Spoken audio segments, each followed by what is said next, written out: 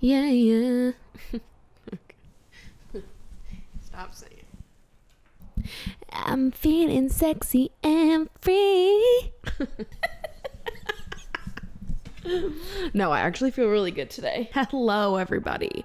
We're here. We're back. We're doing an update on how the whole emotionally unavailable thing is going, what that's looking like, some reflections, some things we've been thinking about. If you haven't watched my other 2 videos on this, you can still watch this one. I'm going to talk more about some like new reflections and learnings that I've had over the last couple months. But if you want to go like deeper into like the full timeline of this, you're going to want to watch the other 2 videos first. I'm not really going to get into a full recap, but for the sake of those of you that are new, here's a brief recap. So basically, I took a pause from being an active participant in my dating life, I guess. I was someone who was always on the apps, always talking to people, putting myself out there. I was leaving the dating game feeling more drained than I was feeling like fulfilled by these interactions, and that's like not good. I just started feeling like I really had a full fucking cup. My glass was full. I was feeling great. I had so much to give. I felt like I was being so open and vulnerable, and I felt really ready to like really pour that into someone and make that connection with someone, but that just like wasn't happening. And instead I was like pouring all this goodness from myself into people that just were not giving me back the equivalent, and I was leaving just feeling fucking drained, because that's what happens. I felt like the universe was just telling me that I had other things to focus on, and that like despite feeling very ready and eager to be vulnerable with another person like that it just wasn't the right time, and that I needed to focus on other things. That's when I decided that my New Year's resolution was going to be that I was going to be emotionally unavailable for this entire year.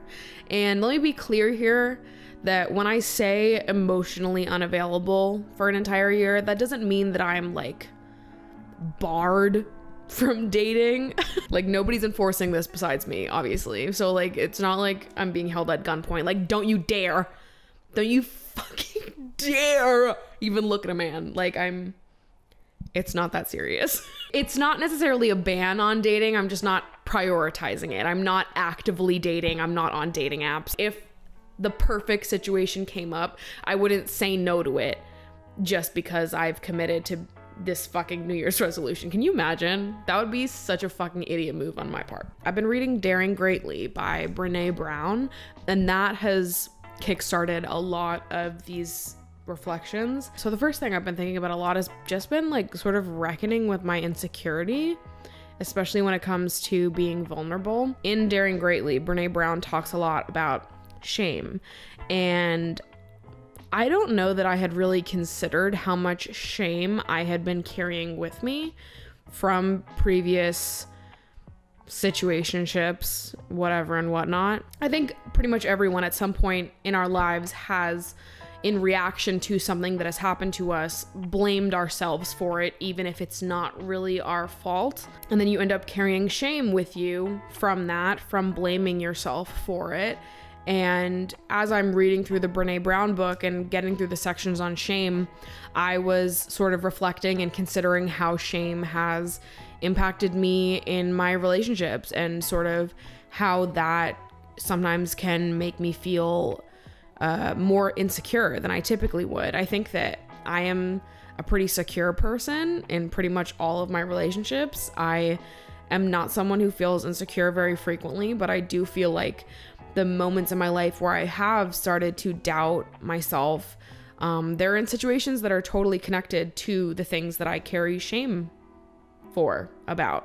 with. Like I think most of us, if not all of us, struggle with some sort of like trust issues or like lingering insecurities from past relationships, friendships, whatever. Like you go through things in your life, you meet people that are shitty to you, you carry that with you, you work through it in future relationships. Like it's just part of life, right? And I'm no exception to that. There have been moments in my past that maybe in the moment somebody did something to me that really fucking hurt me and fucked with my head, and I laughed it off. and I made some jokes on the internet and I went about my life, and I didn't realize how much it actually deeply fucked with my head until like now. Like I knew that it bothered me, but I don't think I realized like how it impacted the way I speak to myself and maybe the way that I react to new situations, because I was carrying shame with me that I didn't even realize that I had. But I think that sometimes I have an instinct to run in situations where I feel like I'm about to be hurt, and maybe I am about to be hurt. Like that's part of life. Sometimes things don't go the way you want them to. You can't protect yourself from every single hurt that you experience in life, and you would actually be a dumbass to try to do that, because so much of experiencing hurt and letting yourself be vulnerable and like open and just experience it and letting it hit you, that's how you grow. I hate it, but it's true. But I feel like sometimes to avoid having to experience that like naked vulnerability of like experiencing pain or experiencing rejection, I start to sort of run and pretend that I don't give a fuck, or that it's not that deep to me, because I know that if they hurt me, that I'll blame myself for it. But I think that realization of realizing that I tend to blame myself for the ways that other people have mistreated me, and when I start to fear that that might happen again, I sometimes can run or pull back, or like that'll be the moment where I turn to my best friend and I go, yeah, fuck it, I'm over it. I'm just like, we're done with this. Like, fuck that, fuck this, I don't deserve this. Instead of like confronting it head on and being vulnerable and like experiencing the pain, just like being a fuck it, I don't care. That's like my instinct to want to do that when I start to feel that fear. And it's because of the shame that I carry with me. Wild realization. Thank you, Brene Brown, for that. So that's something that I'm actively working on. I know that I need to stop blaming myself for the wrongs of other people, the ways that other people have mistreated me, or like, that's not my fault. I can't take responsibility for other people's actions and like blame myself for them. It's just not nice. It's just not nice, Maddie, okay? You're beautiful and sexy. You don't deserve that. Because I think that when you start to close yourself off to avoid feeling hurt, you also close yourself off to all of the good emotions that come with being vulnerable. The only way that you get to experience the emotional intimacy and closeness that you crave with other people is by being vulnerable and having those scary conversations, by saying how you feel, by putting it all out there and saying, how do you feel? What do you think? And inviting that conversation rather than being like, fuck it, I don't care. That's not cute. It's not productive. And it's something that I've absolutely done in the past. And I'm sure in the future at some point, my instinct will be to do that. But I also think that I'm someone who, I crave that emotional intimacy and closeness so much. And I'm not someone who finds it particularly difficult to be vulnerable. So it's not even that it's hard for me to be vulnerable or difficult for me to take that step necessarily. It's just that I'm so fearful of being hurt that sometimes I just take the easy route. You can't protect yourself from hurt by closing yourself off. You just end up blocking out the good too. And that is a fucking fact. Forgiveness has been a major theme in my life over the last 2 years. It was my guiding word in 2020. And I think I have some forgiving of myself to do, to be honest. I blame myself for the times I've been hurt in the past, because I look back at it and think, God, how could you not have seen that?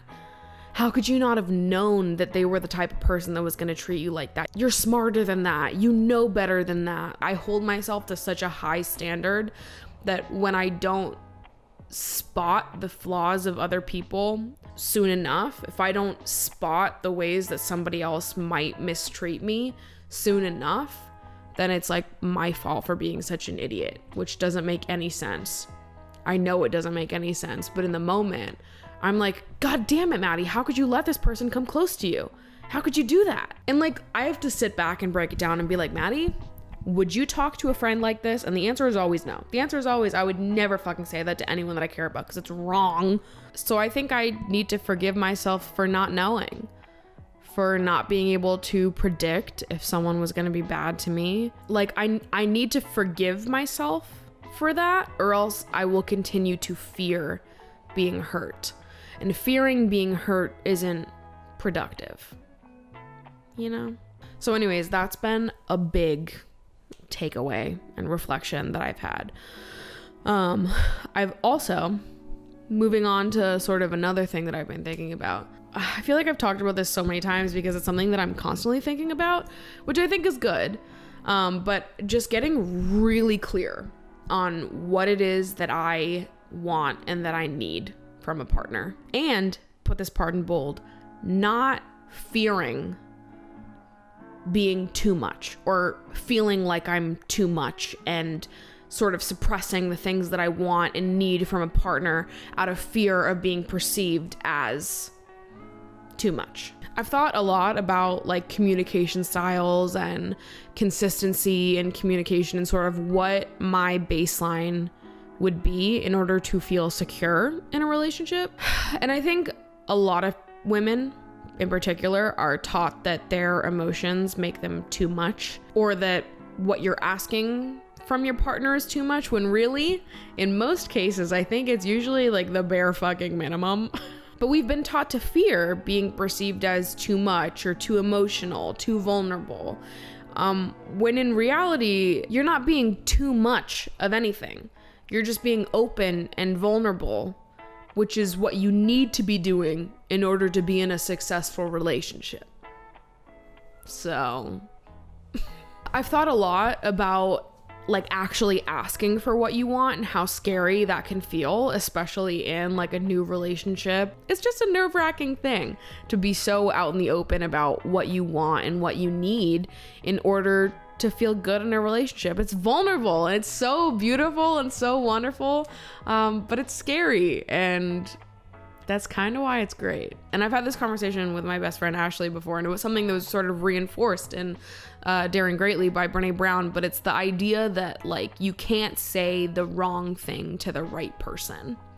And I love that. If you're with the right person, someone who gives a fuck about you and wants to make something work, like saying what you want and being open and out there with your emotions and how you feel is only going to bring you closer.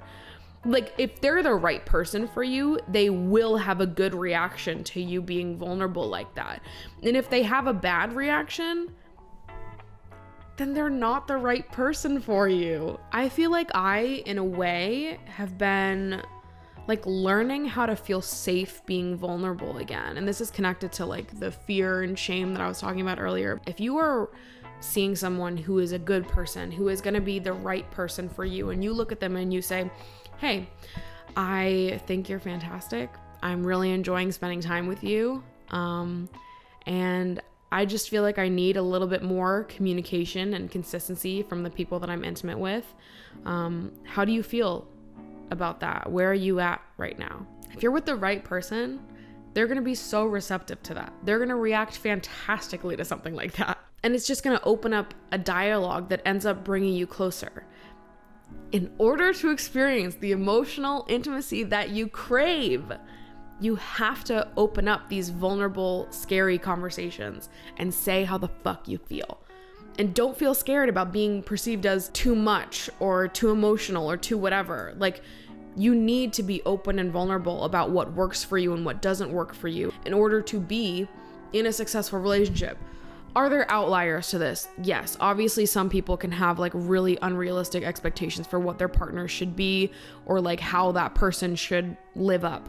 But, you know, I'm speaking about myself and I'm speaking generally here. Like, in most cases, what you're asking for is not too much. It's like the basic emotional intimacy and closeness that you would need in order to be in a successful relationship with somebody. And like, also another thing that my best friend has said to me a lot, she's a brilliant woman. Everybody needs an Ashley Olafson in their life. But she has said to me a lot that it's like, there's no such thing as being too much. It just means that that person's not the right match for you. And listen, with the wrong person, I totally would be too much for them.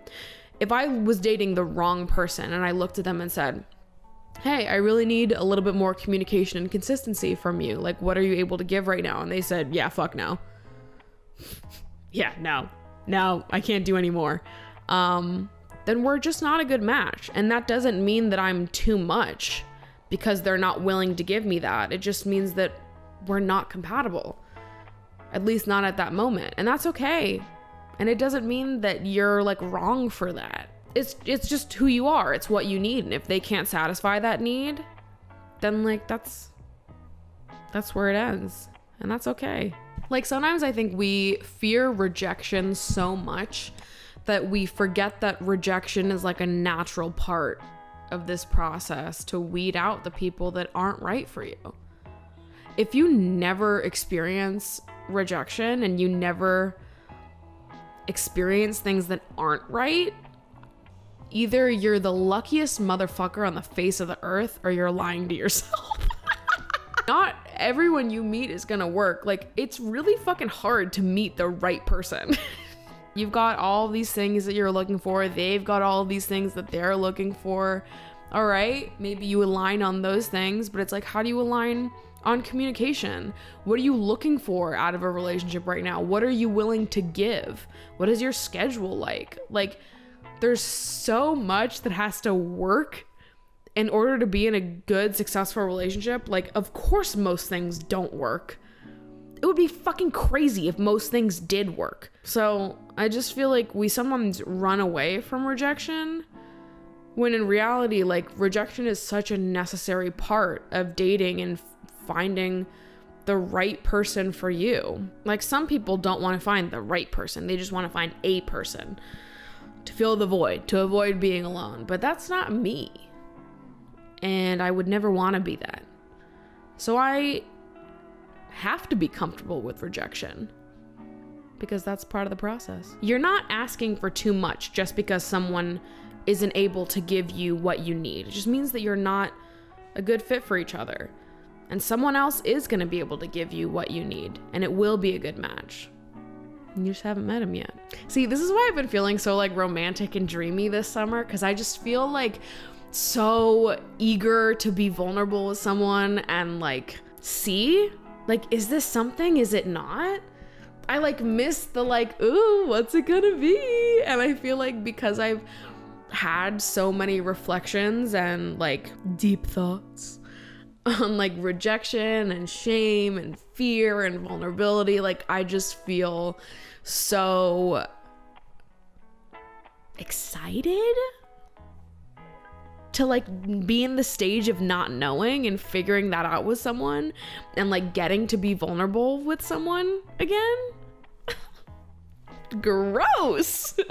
I just feel like so connected to my vulnerable side right now. Like, seriously, so much fucking good has come out of this. Yes, so much good in my life from focusing on myself, but like emotionally, so much. Really focusing on digging deep and having difficult conversations with myself and with my friends. And I'm just excited for like what else. Like, I have these conversations with my friends and with myself, and it like gets me excited about living. Like, I'm like, oh, isn't this so fucking beautiful to feel all of this shit so fucking deeply and to get to experience other people like that and be vulnerable with people, and like, it's just so fucking special. And it makes me so excited to like live more. What's meant for me will be mine. I put in the order, I placed it, and it's in the mail and it's coming. And I don't know when it's coming, but it's gonna come someday, and it's gonna be the best fucking love ever, baby. Someday someone is gonna cherish and love the shit out of me,